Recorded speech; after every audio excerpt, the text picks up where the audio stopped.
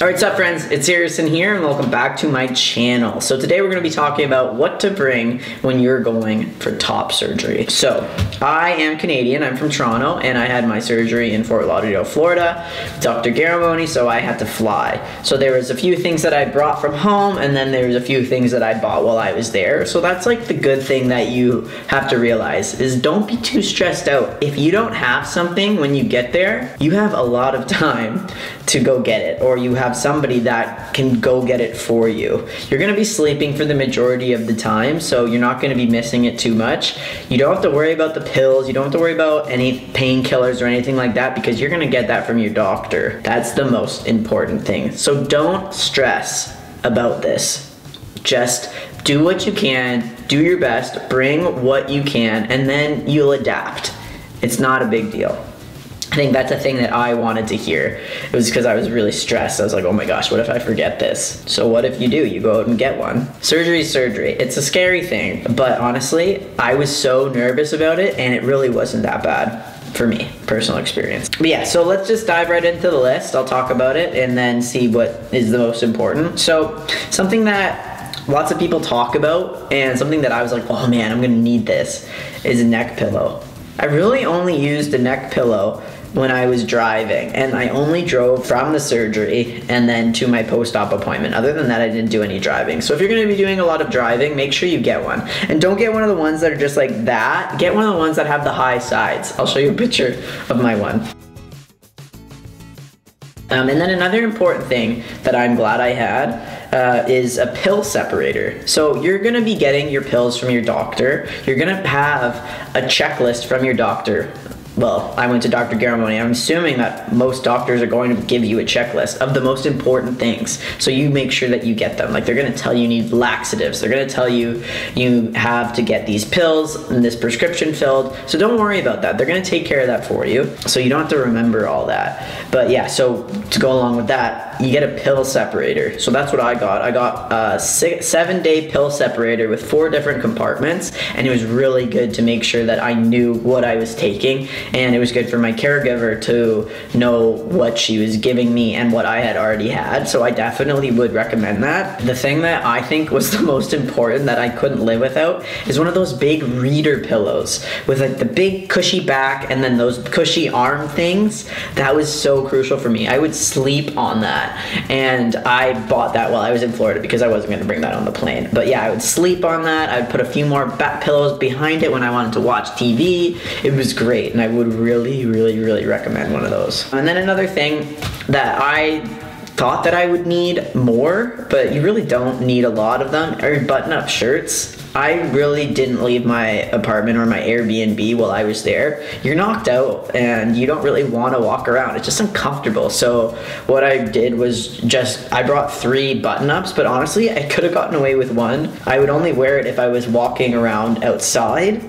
And if I was in my Airbnb, I would just take it off and I'd just walk around with my bandages, because you don't need to put a t-shirt on when you're walking around your own apartment. But if you are squeamish with the drains, maybe you do want to always wear it to cover yourself. So just bring a couple button-up shirts. Make sure they're a little bit bigger than what you would normally get. So I'm a small, I got medium. Another important thing are baby wipes. You're gonna be pretty stinky. You're gonna be pretty smelly, and you're not gonna be able to shower. So I got baby wipes, and my friend had to wipe me down every so often, and it's just gonna make you feel a little bit more clean. You're gonna feel dirty, you're gonna feel gross no matter what, but if there's anything that you can do to make it feel just like a little less dirty, get baby wipes or any kind of wipe like that. And then to go on with another thing like cleanliness, get spray-on deodorant.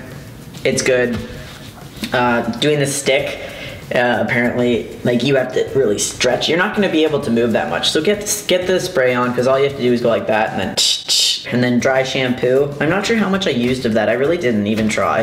But if you want to, get some dry shampoo, or just bring some hats so that you can put over your head. Compression socks, big one. So you're gonna need those. Like, that's an absolute necessity. You're gonna need those after you have surgery. So go out and grab one. I only had 1 pair and I did fine with it. You're gonna need boxers, you're gonna need your underwear. It's a given, but I thought that I'd make that a checklist. Oh, this one's actually really, really important. I'm glad that I saw somebody talk about this. An extra ace bandage. So when you're done with your surgery, if you have Dr. Garramone, and I'm sure a lot of other surgeons do this, they wrap you up in an ace bandage that you cannot remove for 6 days or 7 days, whatever your post-op thing is. Or even 5. But you're not allowed to move that, you're not allowed to remove it, and then they remove it for you after your last appointment, after your post-op appointment, and then they say, okay, yeah, you can be without it for a few hours and then put it back on. Actually, I drew the short stick on that, and I had to have the ace bandage put right back on because I had a lot of swelling, which sucked. I didn't even get a few hours of peace without that, but I was able to bring a new one in because that one that you're wearing for 6 days straight is gonna get really, really smelly, gonna get really sweaty, gonna get just kind of gross, and it just feels a lot better to have a fresh one after that. So bring an extra ace bandage for your post-op appointment. And then another thing, while you're in surgery, while you're recovering, you're gonna want bendy straws. I know everyone's like, oh, plastic straws, they're so bad. Get plastic straws or get a straw. Like, I liked having the bendy straw so that I didn't have to like raise a cup to me because that would have hurt. So I got the bendy straw. You just that probably looks so stupid. And then lots of people say like gauze and surgical tape. I really didn't use it. You might want to get maybe a couple things of gauze, but don't get too wrapped up in it. LOL.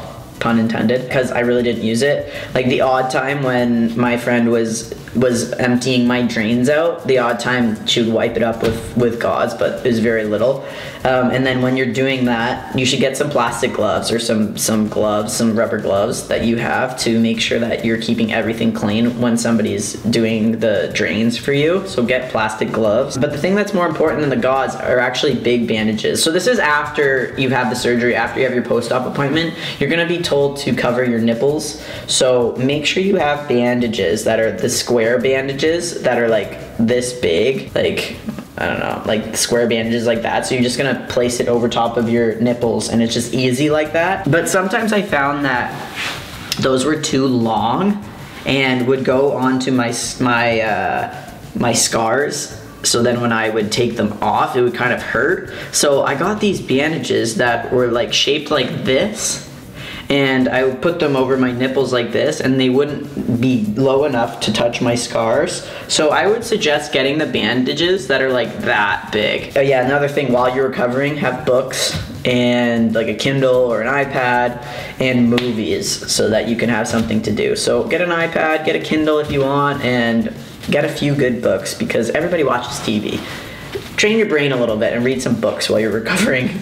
You'll have the time to do that. But that's pretty much it. Like, it has been 6 months. I should have maybe written down it fresh, but I feel like that's what has stuck in my mind the most. You're gonna get a list of things from your doctor, like I said, and like I got laxative, I got like anti-itch stuff. I didn't use any of it, which maybe that's just like the luck of the draw, I guess. Like, I didn't need any of it. Like, I could go to the bathroom fine and I wasn't too itchy, so they do tell you to get that. Get it just in case. I'm glad that I had it. It's so easy to get all this stuff. All you have to do is find like a Target near you or a pharmacy near you and you'll be fine. So yeah, I hope this helped. If it did, give it a big thumbs up. And thank you all so much for watching. Thank you all so much for your support. I really do appreciate it. And I will see you next time. Take care.